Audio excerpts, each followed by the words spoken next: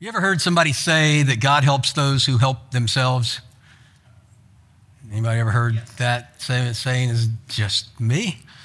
Come on, wake up. Has anyone heard it? Raise your hands if you've heard okay. If you've never heard it, no, we've all heard it, right? God helps those who help themselves. You know, the problem with that saying is it's not true. And a lot of times we put things in the Bible that really aren't there. And the truth is that God doesn't help those who help themselves. God helps those who realize that we can't help ourselves. That when we get to the point where we realize that we have really nothing to offer God except ourselves, then that's when he steps in and he does everything that we can't do for ourselves.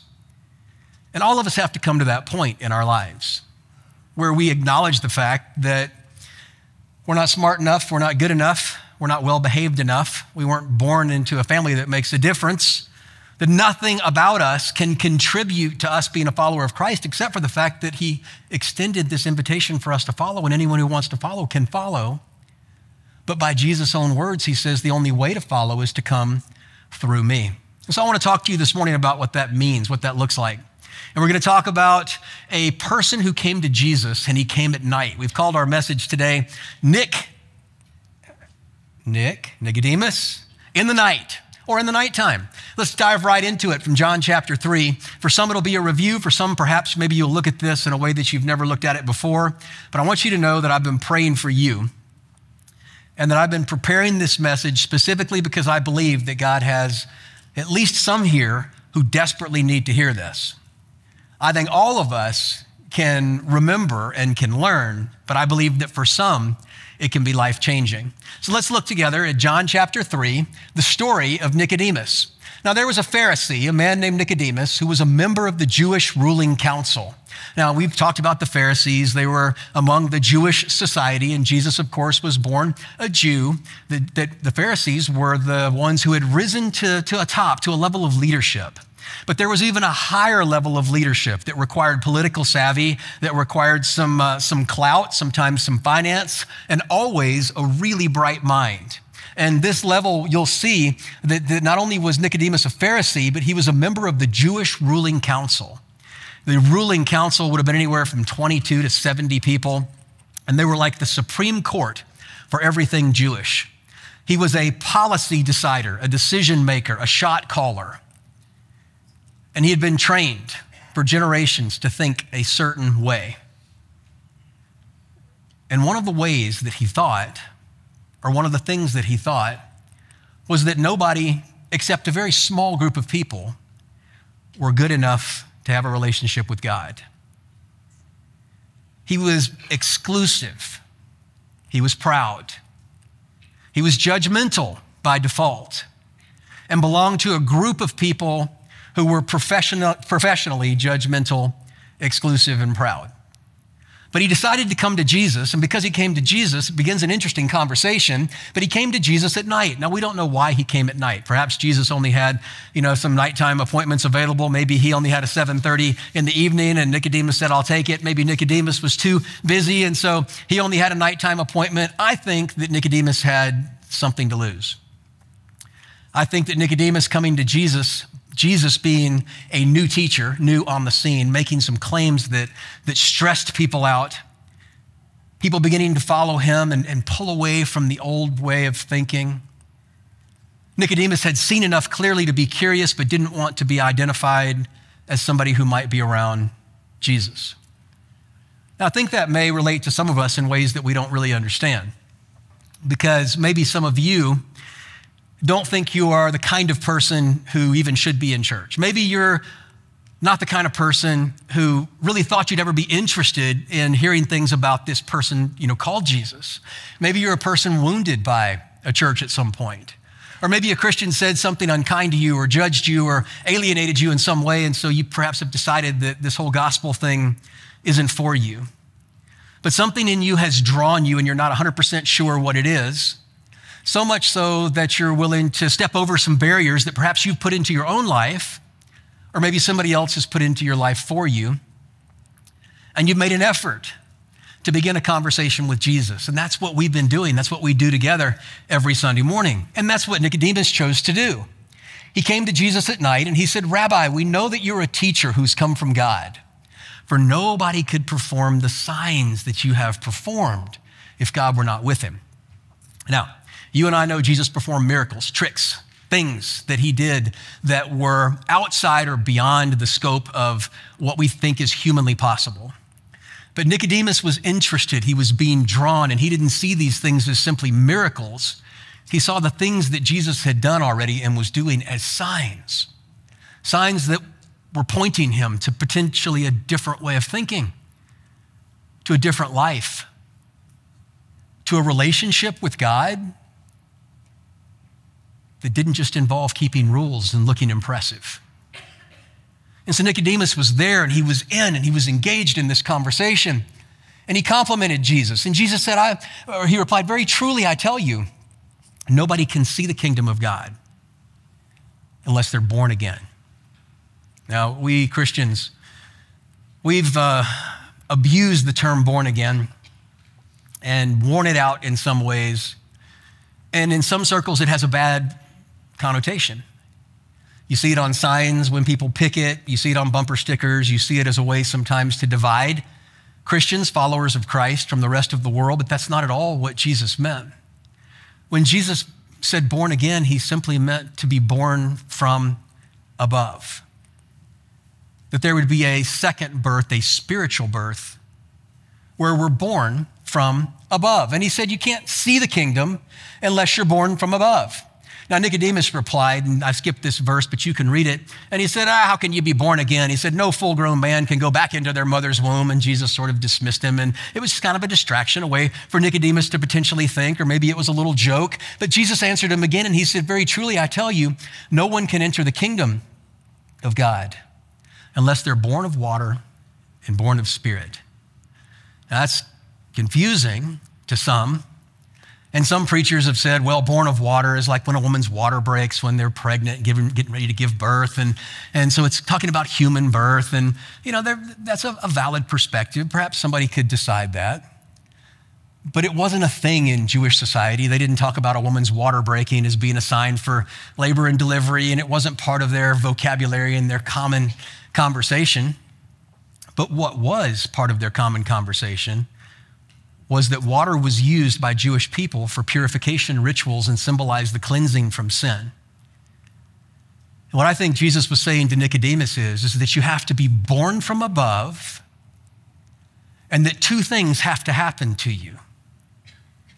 And they don't happen from you, they happen for you and are given to you without you contributing to them, with the exception of you simply offering yourself to God. And so Nicodemus, mind blown. And Jesus continues the conversation with this very smart man who was probably skeptical, but at least a little interested. And he says, very truly, no one can enter the kingdom of God unless they're born of water and of the Spirit. Unless we're cleansed from sin and claimed by the Holy Spirit, becoming a new person. Going from spiritual death to spiritual light, from spiritual darkness to spiritual lightness or enlightenment. Flesh gives birth to flesh, but the Spirit gives birth to the Spirit. He says, hey, Jewish people have Jewish babies. American people have American babies. Flesh gives birth to flesh, but the Spirit gives birth to spiritual babies. It's not something you're born into, not something you inherit, not something you can think your way into, and it's not a religion. You must be born again. Jesus says the wind blows wherever it pleases. You can hear it, but you can't tell where it comes from or where it's going. So it is with everyone born of the Spirit. So he's coming back to Nicodemus and he's talking to him as a Jew and as a Jewish leader. And he's saying Christianity or salvation, being a follower of Christ, isn't restricted to where you were born or what you've been taught or how well you can follow the rules. that the Spirit of God saves all kinds of people, and we have no control over it and no say. Now, the good news is that means that all of us are involved now, and before, in the Old Testament and the Old Covenant, you did have to be part of the Jewish people, and you did have to follow along with their set of laws that were given to them by Moses. And so Jesus continues to expand his mind and expand his paradigm. And he goes and they have a great conversation from verse 9 to verse 13. But then Jesus uses another example for Nicodemus that he would understand. And he said, just as Moses lifted up the snake in the wilderness, so the Son of Man must be lifted up, that everyone who believes may have eternal life in him. Now, in Numbers chapter 21, there's a story that only covers about 5 different verses in Scripture. And it's kind of a cool story, where the children of Israel, they were wandering in the wilderness. And we've talked a lot about that. You and I have laid some history down. We have some track record spiritually. We've discussed the children of Israel in the desert and things that have happened to them, but we've never talked about this story. The Bible says that the children of Israel had become disobedient. They were defying God and complaining about God's love for them and Moses' leadership. And so God sent snakes into their camp, poisonous snakes, that hid in various places and bit them in inconvenient times and killed them. And the people were dying by snake bite. And after the first few folks died, I'm sure they didn't think too much about it, but pretty soon they realized that they had something bad going on. And so they came to Moses and said, we repent. God's not as bad as we thought he was, and you're not as bad a leader as we thought you were, and we want to get things right. And so Moses carved a snake out of brass, and he put it on a pole. Now, he was instructed to by God. And he held the pole up with the brass snake. And anyone who had the faith that God could heal them from the snake bite looked at the pole, and the pole was a reminder of their sin and of the fact that they couldn't save themselves from the snakes. And the Bible simply says when they looked at this snake on a pole, that they were healed. And so Jesus is telling this story back to Nicodemus, who knew it, who probably taught it himself. His grandmother maybe taught it to him when he was a boy. He knew this story. But then Jesus says, so the Son of Man, which is the Messiah, it's sort of code, must be lifted up on a pole so that anyone who believes in him may have eternal life.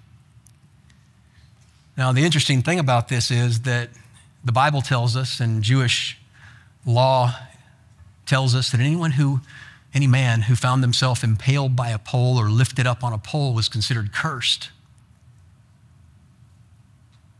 Perhaps a Roman cross. And so Jesus was telling Nicodemus that to be cleansed by the Spirit and claimed by the Spirit, to see the kingdom of God and to enter the kingdom of God, that someone had to intervene.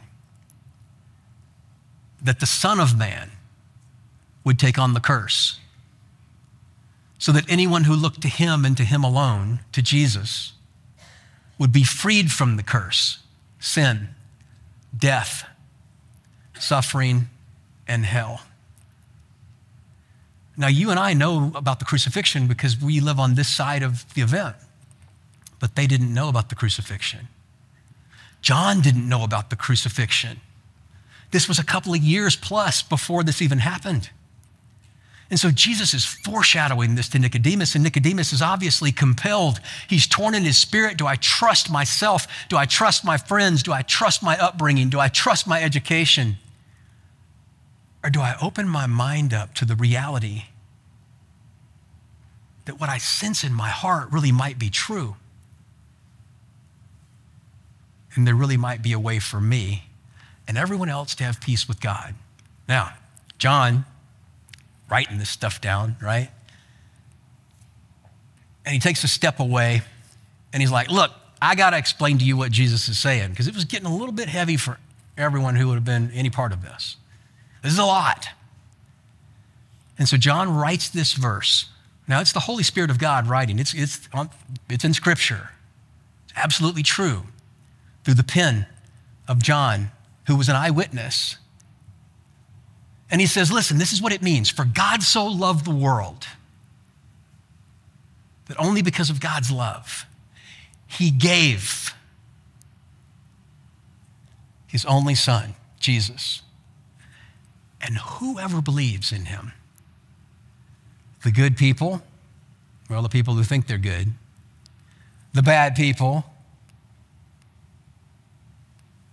the people with a past, and the people who, well, they want to hide their past. I think that pretty much includes everyone here. The people who think that they're churchy and religious enough to have a relationship with God. And those who, if we're honest, would say, if I were God, I probably wouldn't have a relationship with somebody like me. Jesus came to shatter the barrier between God and humankind, making salvation possible by offering it to whoever would believe in Jesus. Because of his love, he chose to give. So whoever believes won't perish. And the Greek language is very, very unique here. But the assumption is that by choosing to have a relationship with Jesus, that we'll be saved from an eternity in hell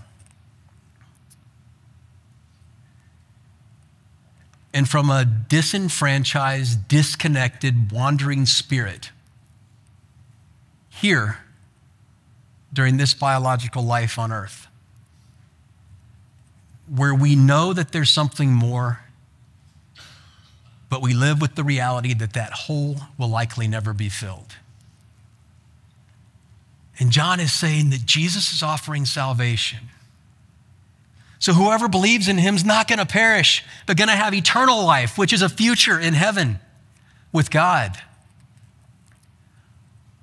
With the whole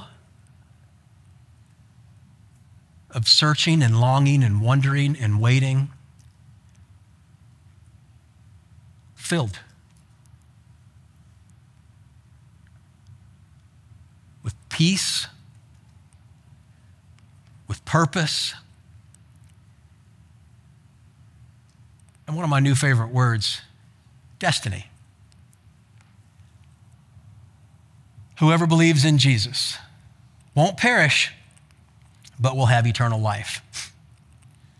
And I love verse 17. We often skip it.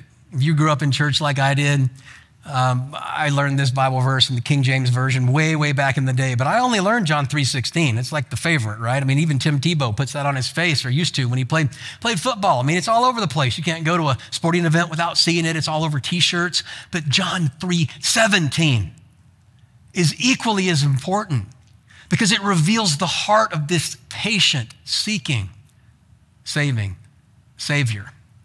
So let me read it to you.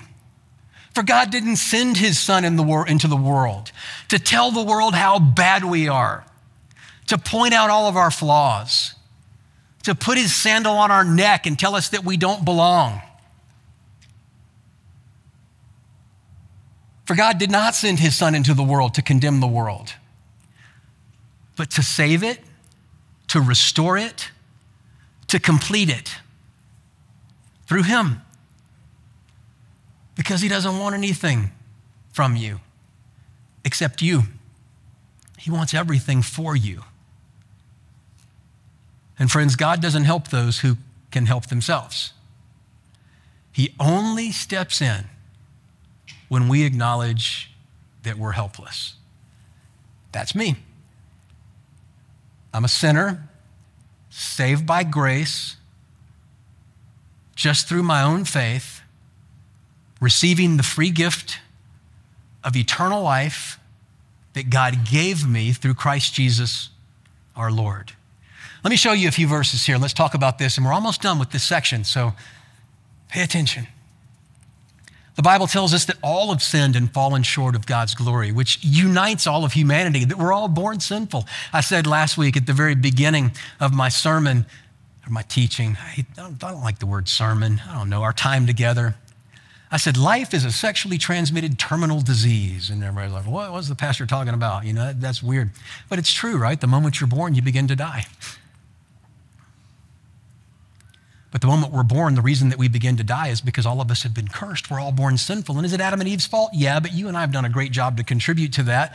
One sin, a million sins, somebody who has some omissions, somebody who's a serial killer, different consequences, different effect on society, spiritually still all born sinful. The Bible says all have sinned. All have sinned and fallen short of God's glory. Sin and suffering unite us all. For the wages of sin, what do we deserve? Death. But the gift of God is eternal life. Where? Through Christ Jesus our Lord. That's why we talk about Jesus over and over and over again. When I was in Northern California, we started a church, and the church there was in an area where 98.5% of the people who lived in this little county there, the southern part of the county, they didn't go to church. And most people had never even heard these stories. They had never even heard some of the most basic Bible stories that you and I take for granted. And after I had taught for several months, there was a guy, the very, very smart guy, who was listening to everything very skeptically. And he finally came up and he said, Pastor, he said, Rick, when are you going to stop talking about Jesus and talk about something else?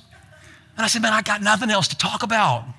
The old part, right? Season 1 points toward Jesus, the Old Testament. Season 2 points back toward Jesus, the New Testament. What are we doing looking forward to Jesus? Then here we're talking about Jesus and his life. And then over here in this end of season 2, we're talking about what we do and how we live based on Jesus. But Jesus and Jesus alone gives us this free gift of eternal life. God demonstrated his love for us that while we were still sinners, before we helped ourselves, without having to clean up our life, Christ died for us. And then finally, if we declare with our mouth that Jesus is Lord, and we believe in our heart that God raised him from the dead, you'll be saved. You can become a follower of Christ. For it's with your heart that you believe and are justified, and with your mouth that you profess and are saved. But we have to choose to give ourselves to Jesus, because the thing about Jesus is he's a gentleman. I mean, God's strong, all-powerful, knows everything, is everywhere. He could just snatch us up out of our own free will and say, you're going to be a Christian no matter what. But there's this problem that's called the problem of praiseworthiness. And God desires to be worshiped and loved voluntarily. So he affords us the opportunity to choose. And he extends the opportunity to all of us. But there comes a time where we say, I'm in. Now, the cool thing about Jesus, and when we listen to Jesus talk about his followers, is that, yes, there's a mental understanding of who Jesus is. And there's a declaration of intent with their life. But I mean, Jesus literally, as he was going through his life and he's busy doing Jesus things, would look around and he would go, there's John, my follower, because he was right there. He would look back behind him and he would say, there's Peter, my follower. And a couple times in the New Testament, he would say things that were just heartbreaking. And he would say, and these disciples chose to follow me no more. So I want to explain to you very quickly, I want to be super clear how it is we become a follower of Jesus. It's the difference kind of between dating somebody and committing to get married. Now, I'm not trying to get in your romantic business. I'm just using an analogy, an illustration. I got married 32 years ago. I'm on my 4th wedding ring, my first wife. I'll lose wedding rings. It's one of those things that Joy just quit caring about, right? You can't be sentimental if you lose 4 of them. You lose one, you get in trouble. You lose the next one, it's like, buy a cheap one next time, right? That's the way it works. But I wear this because I made a commitment. And there was a time when I stood before God, my dad, who was officiating the wedding, my friends, and I declared my intention. It takes time for us, a specific intention, a decision to follow Jesus. And it's a prayer, but I don't want you to get weirded out by it. Have you ever done anything and all of a sudden you realize, hey, I'm pretty good at that. I had no idea I had a skill. Maybe you haven't. It doesn't happen to me often. But sometimes I'm like, yeah, I got a knack for that. I promise you, if you try to pray, you'll be like, I had no idea that was in there. But you know what? I kind of have a knack for it. It's not because you're good at it. It's because God put it in there and you just didn't know until you tried. But the first thing we have to do is we have to agree with God that all of us have sinned, that I've sinned, and that my sin, the wages of my sin, what I deserve is hell. And I have to ask forgiveness for my sins. God, I'm sorry I've sinned. Will you forgive me for my sin? I don't want to sin anymore. Thoughts, actions, attitudes, displeasing to you. I need you. I don't need me. I confess my sins. Forgive me.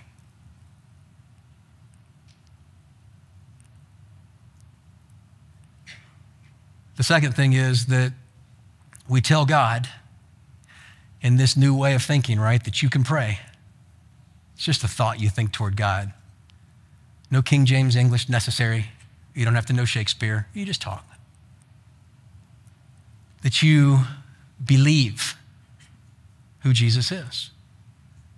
And friends, you know enough about Jesus just from what I've told you today, but I'm going to tell you some more in case this is your first Sunday here with us. Jesus is 100% God who came to earth as a little baby and became 100% God and 100% man. And he lived a perfect life for about 33 years.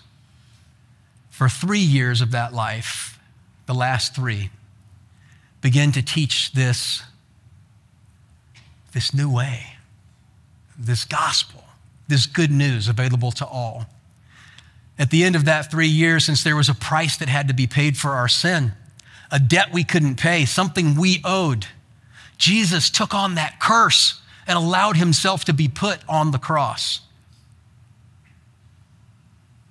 and became the sacrifice necessary for me to be free from what I deserve because of the way I was born and what I've done a pretty good job to accumulate over time. And the third thing is that I have to say, you know what? I'm putting on the ring. I am going to follow you. You're the boss. I believe you got a plan for me. I've seen my plan for me, not impressed. I want your plan for me. I'm going to be your follower. And tomorrow, when you turn around, you're going to see me right there, Jesus. And in 32 years, you're going to see me, Jesus. Because this is what I've decided that I'm going to do with my life. And if you give me another 32 years, God, my dying breath, I'll be right there. Because friends, it's the only thing in life that makes life worth anything.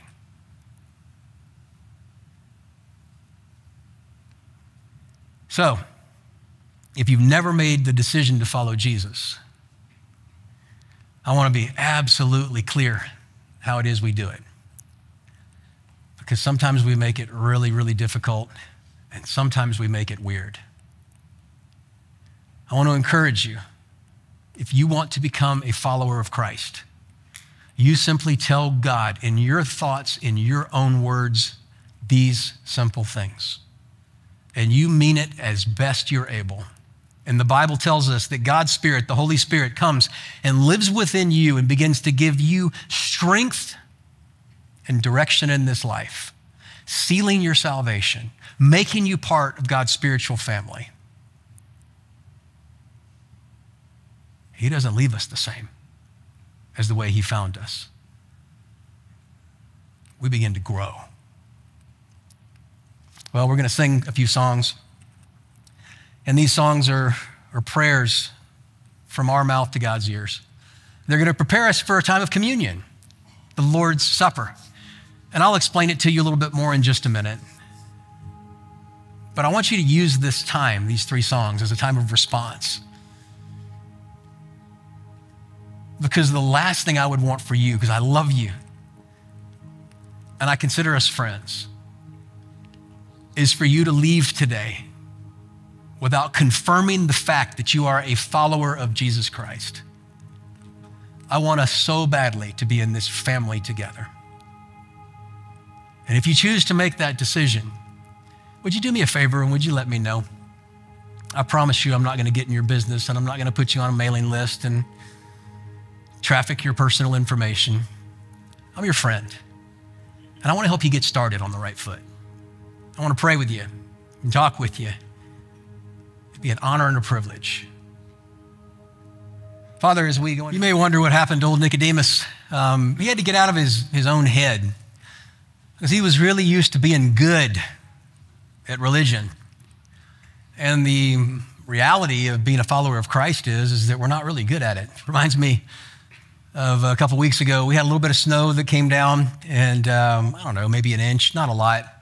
And my wife, Joy, doesn't like to drive in the snow. As a matter of fact, she has an aversion to snow. Anything white coming from the sky, generally she'll call me or an Uber and try to get a ride somewhere. I said, Joy, you've been in Iowa 6.5 years. Or 6 years, you've got to learn to drive in the snow. You have to. It's like a responsibility of any Iowa woman. And she said, okay, I'm going to try to drive to church. I'm going to try. She has an all-wheel drive Honda Pilot. I mean, and so I'm going to try to do it. I'm going to do it. And so she did. She made it all the way to church. I checked on her, tracked her on the phone and everything. No problem. Great. She came home. She got all the way home and she came in and she was so excited. And she said, Rick. And I said, what? She goes, I use my 4-wheel drive. And I said, what do you mean you used your 4-wheel drive? She goes, I was driving and it went rear, like that. And she was making these noises. And I said, that's not 4-wheel drive. I said, I think that's anti-lock brakes. But she was so excited because she had successfully made a trip to church and back. Now, I didn't criticize her and go, you should go drive through some snow and figure out how to be a real Iowan. I was excited because she got out of her own head. And she started taking some steps to do something that scared her a little bit. And she knew that she needed to learn. Well, Nicodemus did the same thing. And you may ask how I know, because he showed up again as a member of the Sanhedrin when Jesus was being tried in his mock trial. It's illegal, unethical. But Nicodemus speaks up and he says, why don't you let Jesus speak for himself? How do we condemn a man until we've heard from him? So I'm like, interesting interjection. Which side's he on? Well, hours after his interjection, after Jesus' crucifixion, when his body was being prepared for burial, we see two people who were there preparing Jesus' body for burial. And who do you think one of them was? Nicodemus. It may have taken him a little while to get out of his head. It may have taken him a little while to humble himself and be willing to not be great at something, but then yet to realize that there's so many of us that don't think we're very good at it either, but committed to help each other become people with uncommon faith. Let me pray for you. Thank you for being here. And this has been a lot of fun. Father, thank you for my friends.